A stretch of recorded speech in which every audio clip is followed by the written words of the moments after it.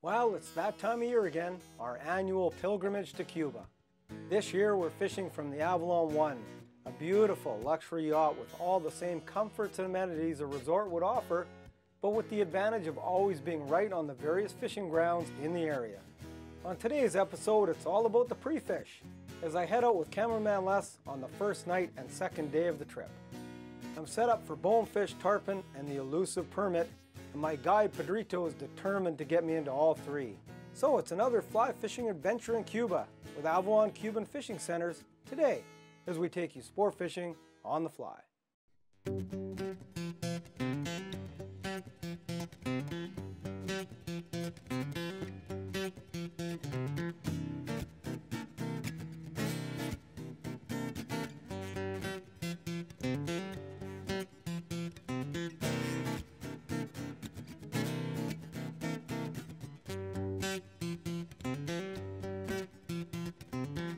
Isn't that gorgeous? Look at that big dome. Hey. I think it's a technique. I think it's a fisherman.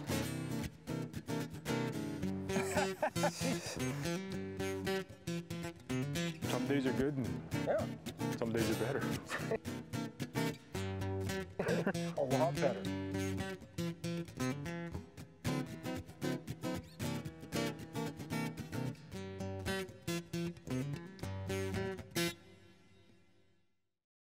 Sport Fishing on the Fly is brought to you in part by Islander, builder of world-class fly, float, and mooching reels.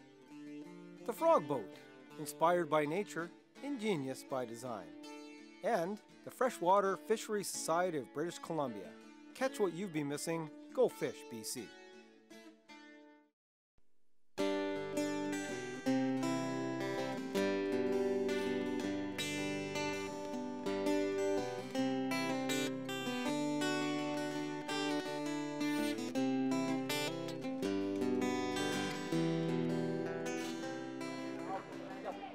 And away we go. We're just off on the first day. We just got here. We get the evening fish. So see if we can go and catch something. Should be a lot of fun.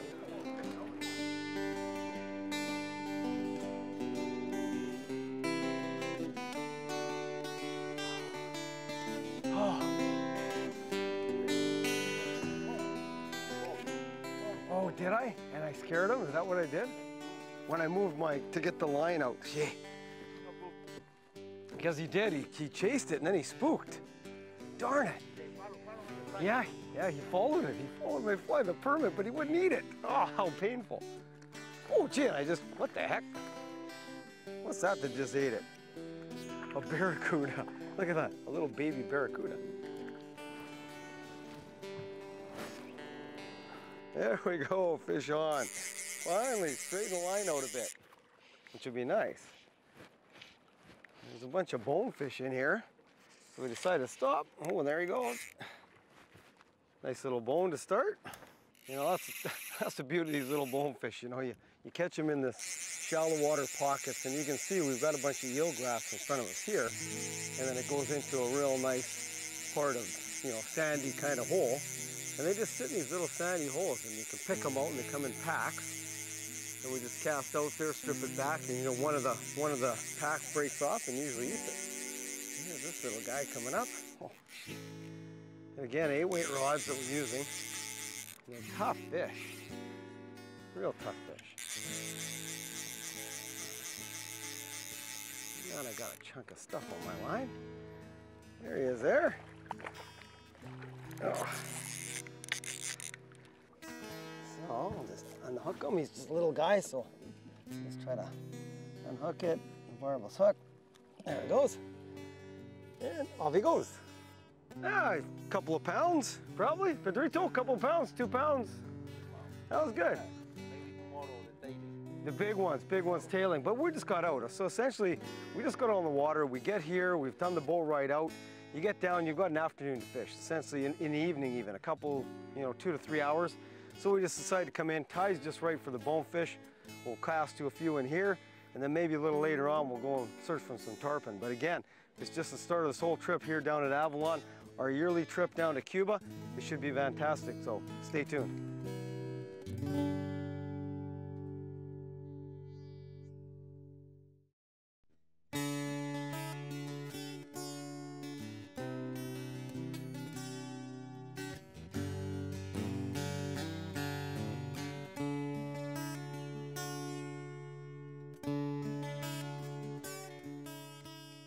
Oh, he's right there. Yeah.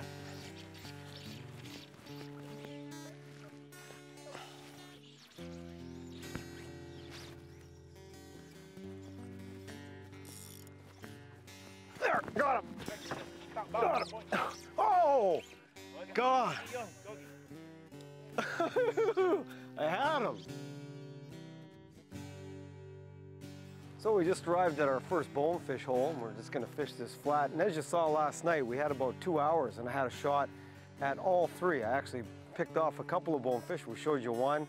We got into a permit that was that wouldn't eat, and of course we hooked the tarpon briefly. So, and that was a 2-hour stint when we first arrived. So we just got out here. It's about 9 in the morning. Sun's just coming up nice, and we're gonna fish these flats. And again today, we're gonna go for everything.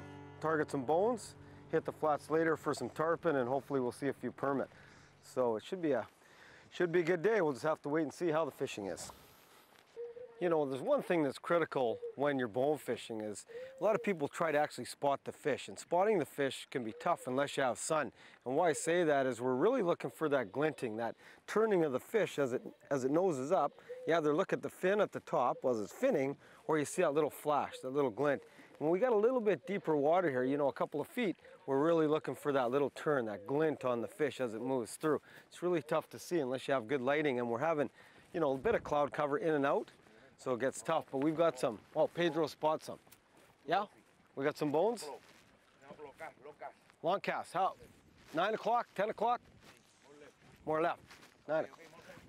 No? 2 bones moving there. Couldn't see them, they were moving quick.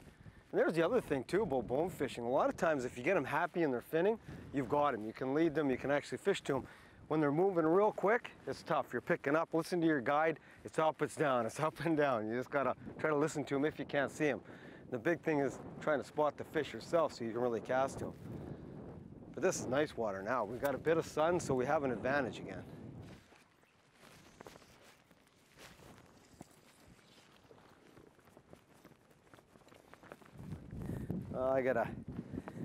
Pedrito told me I've got to wear my hat. So if you want good shade so you can actually see the fish, put the hat on.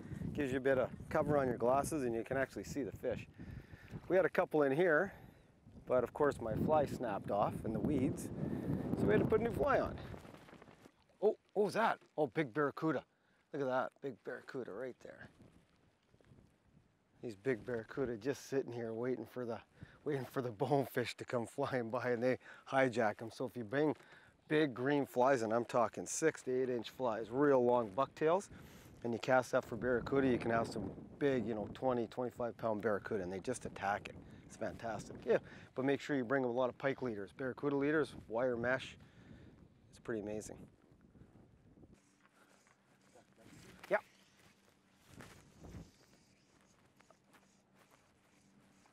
There, I got him. There we go. All right. Oh, there he goes. Oh, oh yeah. Oh, oh yeah. Oh, that was fantastic. Excellent. Now I got to keep him out of the mangroves. There's a pack there, nice school. There's probably 6 to 8 fish. Gives us an advantage again when the sun comes out so we can see them. Yeah, oh yeah, I see a bunch of them right there.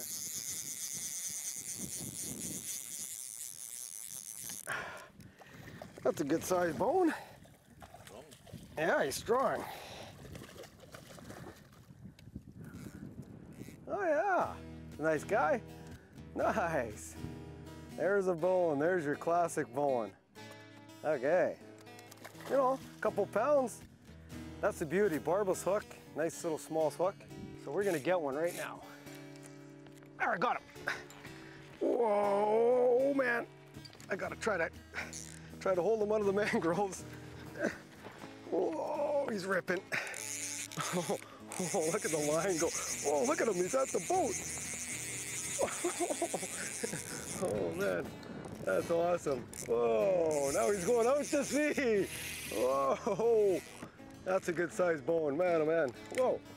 See, you gotta keep turning their heads, keep them out of those mangroves. So if they go one way, or he's going this way, turn them that way. Keep moving your hook back and forth. Try to turn their heads. Trying to get them this way now. And once you turn their heads a bit, they slow down. They actually come towards you. So any way you feel them going, go the opposite way, and you'll be able to turn them. Oh, that's their normal size, you know. 2-3 pounds. There he is there. Let Pedrito hold him up. Hey, there he is. Oh, there he goes. Hey, molto bene. Very nice. That was great. You know, here's the beauty, is you can fish these flats all morning. You'll come out here on low tide. We move the low tide in. As soon as it starts moving out, we move out for the tarpon, the permit. So I think when we come back, we'll look around for a few more bones. If we don't see any, off to the big flats for the tarpon and the permit. So when you come back, some more great fishing down here from Cuba, Avalon Group. It's fantastic. Oh man, I got a big Jack Trevally in 5 feet of water, and I've got my bonefish rod, and I can't. He's just going. I'm trying to turn him, but I can't. Oh, he's going to the open ocean. It's a big Jack. I'm trying to hold him with the 8-weight, but I can't. I've only got 10-pound test. Oh, there, soft. Too strong, too much. Got about how big? How big, Pedrito? 15? Yeah, 8 kilos, so 16 plus pounds. Probably 18 pounds on my little shrimp bonefish pattern in 3 feet of water right in here. 4 Jack Trevally came out of the bush. He made a good cast, hooked him up, and then he just went. And you know what? With an 8-weight rod with 10-pound test, you're not going to hold him. He was going back to the ocean. Oh, unreal. Wow, too much fun. As you've probably noticed, we've got the toad on. One of my favorites is the red and black toad. Fantastic for tarpon when you come down here to Cuba. You have to make sure you got some toads in different colors. Again, the black and the reds are great. The chartreuse we find in the day is really good. But right now, we just finished bone fishing this morning. We got that nice Jack that, of course, screamed us off and broke our hook off. Now we're out in the channel, and this is a great time to come out here and catch the tarpon as this outflow, and all these different channels are starting to push out as the tide goes out. All the tarpon like to stack up at the end of these channels and feed on all the fish that are getting pushed out with the tide. Oh, look at them all. Whole bunch of them, whole school. Oh. I saw a bunch, yeah. I couldn't see them. No, I didn't see them. Oh, there he goes. Oh, now that's why you tarpon fish. That is fantastic. Oh, look at them all. There's a whole bunch in here. Oh, this one's just a baby, but it's nice getting the babies too. Oh, look at him down there. He's just sulking. He's gonna want to go again. Oh. So how big's that guy? Like 15? Yeah. But there were some big ones there, Pedrito. There were some big ones too after him. I saw a couple that were around 30, 40. And there's more here. This is fantastic. Hey, there's a little guy. Geez, and that little tarpon gave a great fight. There he goes. Let it go? Yeah, just a little guy too, and he fought great. There he goes. Oh, good job, Pedrito. And there's more. There's a whole school. Okay. Just change rods real quick. We just caught the tarpon.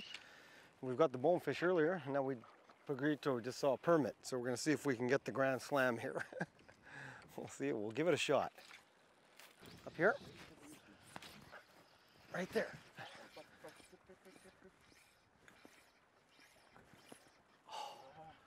Oh. Where'd he go? More right?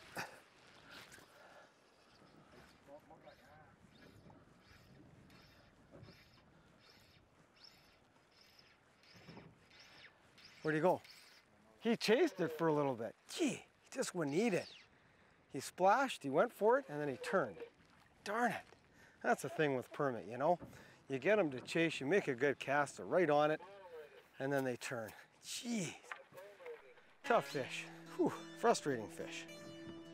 You know, this is, as you can see, this is a disaster waiting to happen. We're trying to get, we got both the permit rod, which is the dry line you just saw, and of course we got the tarpon rig out right now. We just passed a few permit. We had one chase, he refused. They're tough, but we're gonna keep working it, and of course we want to switch back to the tarpon line real quick, so we're trying to keep my clear up here and my dry there. It's a disaster waiting to happen, I know it. Oh, I got him! Got him! Yeah. He's on! He's on!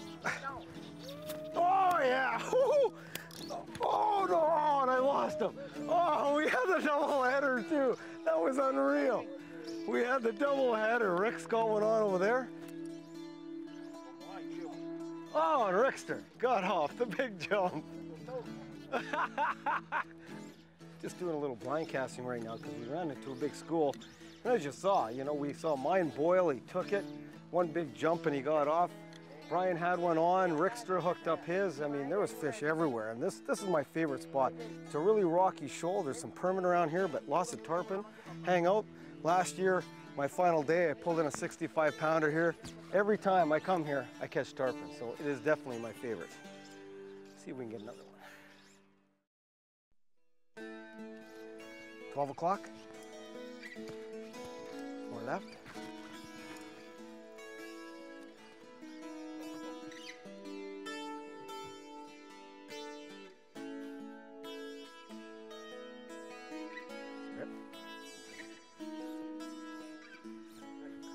There, got him. Oh yeah, oh, and he just got off. Oh, I drilled him. Oh, I had him again. And I'm drilling him this way.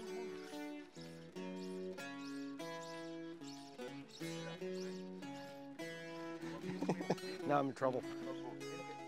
I did this, I was pulling on him. Sideways? Oh, sideways, okay. Try to get it sideways. Okay. Yes, here we go again. They're there. There's a school of them. Okay, this is great.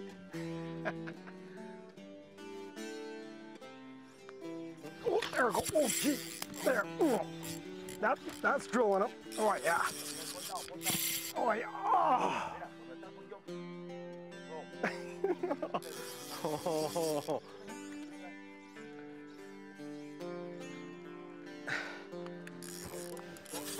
Yeah, I got to get my line up at first. Okay. Oh, he's hooked good this time.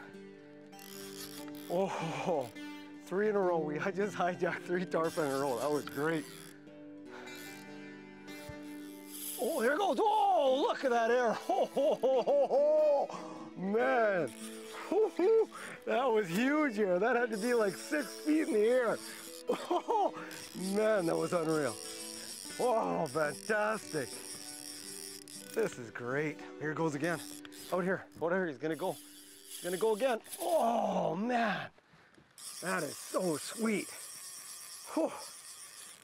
And sideways. Pedrito just tells me, keep it sideways. You know, every year, you have to be reminded. I've been out here 3 years in a row. Oh, there he goes again. Oh. Whew.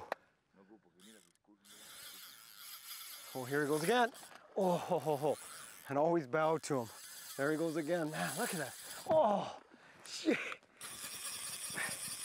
And every time you get a chance, reel up on him. And you better be prepared to sweat when you come down here, because it's like 34 degrees today. And I've dropped about 10 pounds, which is probably a good thing. Oh, look at him sitting there. That's a nice fish. Oh, down there deep. Oh. Oh, you never know when they're gonna go. Oh, that is so cool. Oh. I just gotta keep working them back. And that's how they wear themselves out. You know, the tarpon get tired by jumps. So you just have to keep them jumping. There he goes again. Oh, man. He's getting tired, because I'm getting tired. How big, Pedrito? 40? 40 pounds? Ooh. Another school, I know, it's crazy. More fish rolling. Oh, man. They just keep going. So much spunk, these fish. Okay, Pedrito, what side? This side?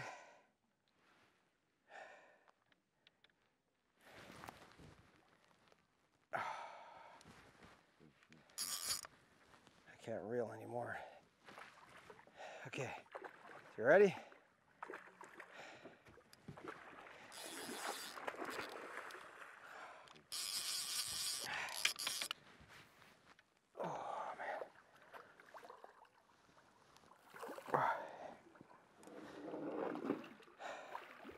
See, nice. Just came right out. Looking fly.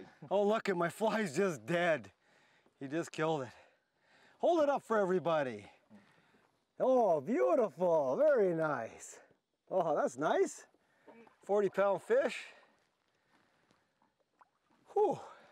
There he goes. Hey, Pedrito. Very good. All right, we have some more rolling up here. But I gotta look at me. I'm just gotta get a fly on. I need a break. Oh, it's tough not having a sub. Well, that's it for the day. You know, the only thing I want to show everybody was just today's fishing. I essentially went out last night, almost had the triple header with the permit, the bonefish, and of course the tarpon. Today, all bonefish in the morning, tarpon in the afternoon. That was just day 1.5. I guess next week, maybe the week after, we're going to show you some more here from Cuba and Avalon. If you ever want to come down, give Avalon Cuban Fly Fishing Centers a call. They'll hook you up. They've got multiple different destinations that are fantastic. Take care when you're out wild, and we'll see you next time. We take you sport fishing on the fly. Fantastic day! To watch all our latest Sport Fishing on the Fly episodes and to order Sport Fishing on the Fly merchandise, head to www.sfotf.ca, and if you would like to book an adventure like this one showing, head to ontheflyadventures.ca and book yourself the trip of a lifetime.